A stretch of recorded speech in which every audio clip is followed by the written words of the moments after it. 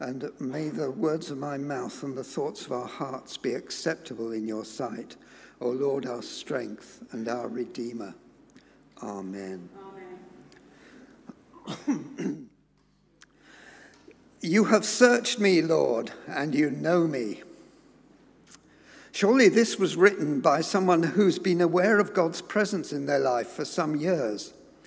It's what you might expect from the writings of a medieval mystic. But it cannot have been written less than 300 years before Christ. It's ascribed to King David himself and echoes the spiritual intimacy we find in other psalms attributed to him, in which case it dates from around 900 BC, and that's nearly 3,000 years ago. It's a truly astonishing psalm. The reason I'm saying it was written by someone who's known God for some years is that it's not straightforward to reach a place where you are comfortable with God's intimate knowledge of everything about you. I have a memory from my youth of there being times when I preferred not to remember God's claim of absolute sovereignty over my life, with all my youthful hopes and ambitions. And I can claim good company in this. I make no claim to C.S. Lewis' intellectual profundity, but I can remember being faced with a similar decision. Enough had been thought and said and felt and imagined, writes Lewis in his autobiography, Surprised by Joy. It was about time that something should be done. You must picture me alone in that room in my college, night after night, feeling, whenever my mind lifted even from a second from my work, the steady, unrelenting approach of him whom I so earnestly desired not to meet. That which I greatly feared had at last come upon me. In the Trinity term of 1929, I gave in and admitted that God was God, and knelt and prayed. Perhaps that night the most dejected and reluctant convert in all England. When you have good prospects and are looking forward to life, it can be hard to surrender your life to God. It's hard for the rich to enter the kingdom. But I am here to bear witness that it is worth it. Once I had made that surrender, I ended up, as I may have mentioned before, working in a probation hostel in Brixton. At that time, it felt to me like the ends of the earth. But just as David says in this psalm, I found God is there. Because he knows us so intimately, as this psalm says, he knows what we can cope with, and he also knows the degree of pressure that will be needed to make us who he intends us to be. This sounds an alarming prospect, but his hand is on us. He knows what he is doing, and he is with us wherever we may end up. It took some years, but I ended up discovering who I really was, a truly liberating experience. There really is no escape from his presence. The psalm says you will find God even in Sheol, the land of the dead. That's verse 8 in the original Hebrew and in the older English versions. Sheol, the belief in a shadowy afterlife the Hebrews used to share with their neighbors until, and there are hints of this in the Old Testament, hope of a true resurrection came into their faith, a hope emphatically affirmed by Jesus. God is not a God of the dead, but of the living. I'm left with the impression of hell being a kind of lunatic asylum for people who can't stand God's presence. But it seems you're not quite safe from God, even in hell. Jesus holds the keys. And St. Peter says that after his resurrection, he preached to the spirits in prison. Hence the notion of the harrowing of hell, so graphically portrayed in the old mystery plays, when the risen Jesus marches into hell and bursts back out with all the prisoners he has set free. There really is no escape from God's presence. Which means We really need to come to terms with his presence, however reluctantly, like C.S. Lewis, or joyfully because we've discovered a real hope for our lives. But we have to make that decision and acknowledge the Lord God's sovereign claim on our life.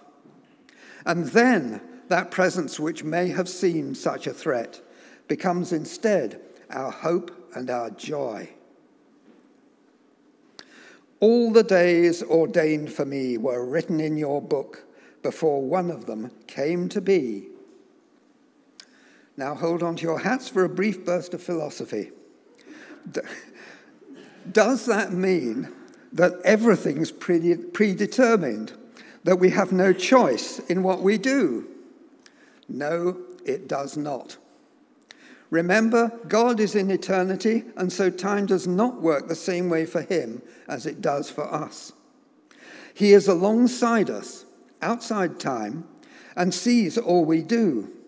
But he has created us free to make choices within the options available to us, so that we are able to learn to return his love.